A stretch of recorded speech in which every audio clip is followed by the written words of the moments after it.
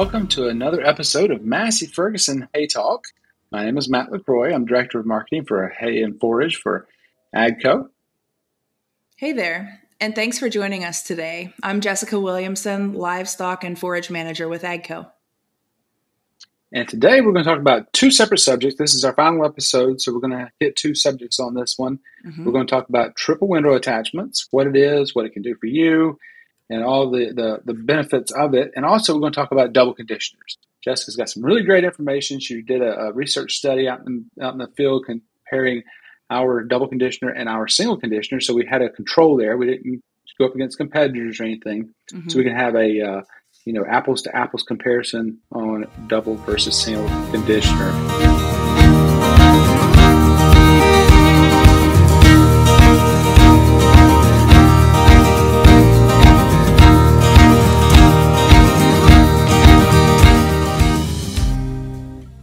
So I'm going to go ahead and get started, Jessica. A triple windrow attachment, for those of you that don't know what it is, it goes under the belly of a self-propelled windrower.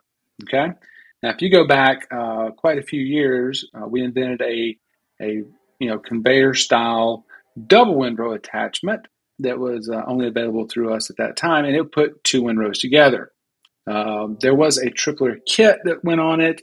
It would propel the crop even further, so you could put three windrows together, but it wasn't the most efficient thing in the world, and we had to go back to the drawing board because our operators are demanding higher and higher efficiencies, and therefore we have now moved from a double windrow attachment to a triple windrow attachment, so you can put three windrows together.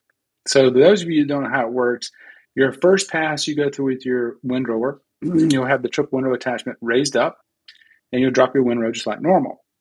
When you come through your second pass, you'll put that second windrow on top of the first one, and your third pass goes on top of both of those. Now, you might be thinking to yourself, how in the world does that work, and how is it going to, help my processes and everything? And it's not for everybody.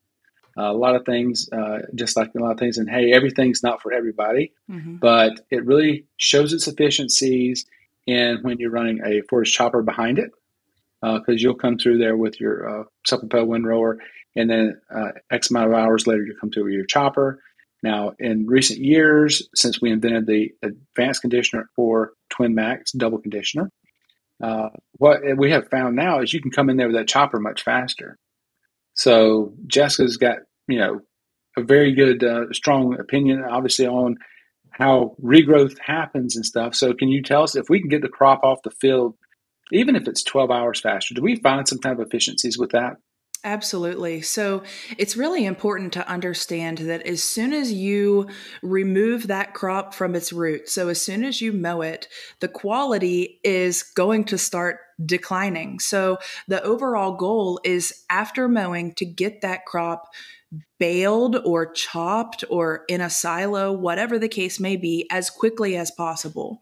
And so this is a really great option, Matt, that you're talking about here to get this crop off of the field as quickly as possible. So we talked a few episodes about plant respiration.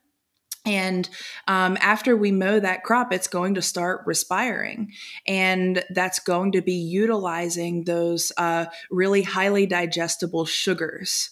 So those highly digestible sugars that are found within that crop are just going to be burning up through the respiration process. And so you talked a little bit about the double conditioner, but this past year, we wanted to take a look at some dry down rate differences with a double conditioner versus a single conditioner in the same windrower or the same type of windrower side by side, and then open up those conditioning rolls and compare it to no conditioning at all. So we essentially did a side by side comparison, replicated randomly across the field. And again, we looked at no conditioning, single conditioning, and then our Twin Max double conditioner. And essentially what we saw was comparing our single conditioning to double conditioning, we got that crop off the field about 6 hours sooner. So in this study, granted, we did do it with dry hay, but the way that we can convert that into our silage is still, we want to keep the respiration as short as possible. So even by getting that crop off of the field sooner, we're going to gain a quality benefit. And with our no conditioned, the farmer that we were working with, he was a dairy farmer up in Wisconsin. He preferred us to make dry hay because he had plenty of silage for the year, but we actually could not get that crop dried down enough. And so we ended up having to bale it up and wrap it for him. So, moral of the story is single conditioning is better than no conditioning. But of course, our Twin Max double conditioner really outperformed both no conditioning and the single conditioner. Yeah, yeah, and that's one of those things.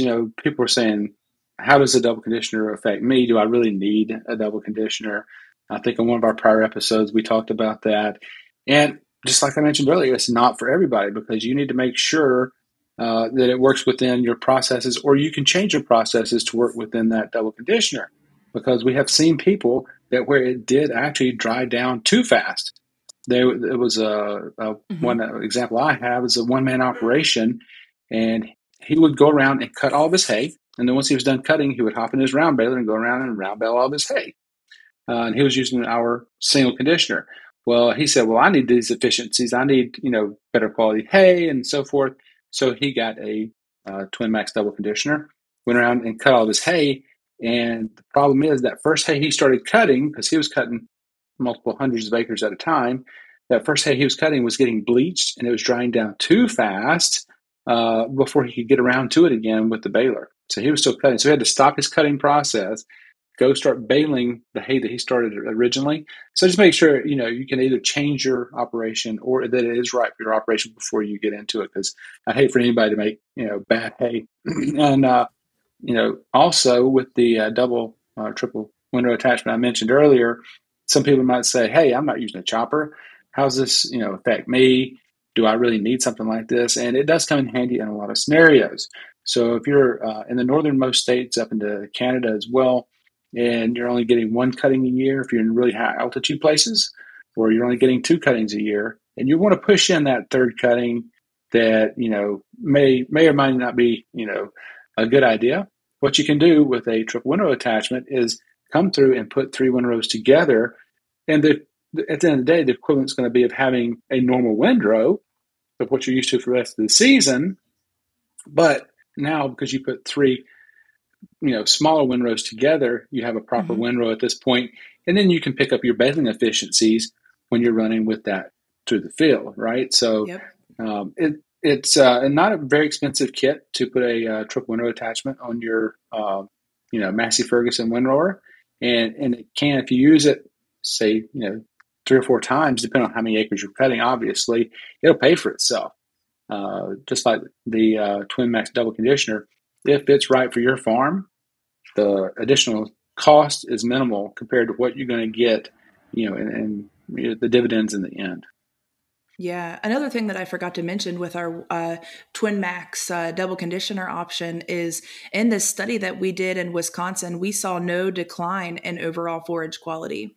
So I'll be very honest with you, Matt. Whenever we went into the project and we laid out the protocol and we talked about everything that we were going to collect, I thought, boy, I hope that this double conditioner doesn't lose any leaves, doesn't cause any leaf loss, because essentially, as we talked about before, with a single conditioner, we're getting a crimp every 3 to 4 inches. And then with a double conditioner, we're getting a crimp about every 2 inches. And so, of course, that's going to be higher incident of being around the leaves, right? Because we're getting a closer crimp along the stem. But indeed, we saw no reduction in forage quality with our double conditioner. So this is showing that this double conditioner. Now, granted, if we do get the crop too dry, like you talked about, we can't hang our hats with saying that you're not going to lose leaves if your crop is too dry. But in this project that we did, we baled at 14%, and we saw no reduction in overall forage quality with the Twin Max. That is really good news because I've been selling our Twin Max conditioners for many years, and Mm-hmm. I talk about one reason we have the still and still condition roll so we don't bruise the leaves, and that's the last thing we do with an alfalfa crop is bruise the leaves and or lose the leaves. And so I've never even considered the double conditioner potentially coming in contact. But that's good to know that the added value of the crop may Mm-hmm. offset and then some the potential of damaging more leaves or something. But that is really good news. I appreciate it. Mm-hmm. So, do you have any Sure. final thoughts or anything you want to tell our audience before we hang up our season 2 of Massey Ferguson Hay Talk? No, it's been great. Thanks so much for having me on this season. It was a lot of fun. And we've talked a little bit for our viewers, we've talked a little bit about what you can expect for season 3. And I think that we have a lot of really cool things coming. And yeah, I'm looking forward to continuing this process with you. And thanks so much for all of our viewers or listeners and whatever platform it is that you're consuming this content. We hope that we can continue to bring you high quality hay conversations, high quality hay talk. Yeah, that's perfect. So, one thing for the viewers, if you have any feedback, we're on Facebook and other social platforms. So, if you want to give us feedback of something you want us to talk about, you want us to do some research into, whatever it may be, it's one thing to look at. And we look forward to being in touch again. And season 3, we're going to try to get more in depth and get out in the field so we can get face to face with some farmers and talk about their potential needs, what they're seeing in the industry, what they're seeing in their fields, their equipment needs, their agronomic needs, and or changes they see playing out.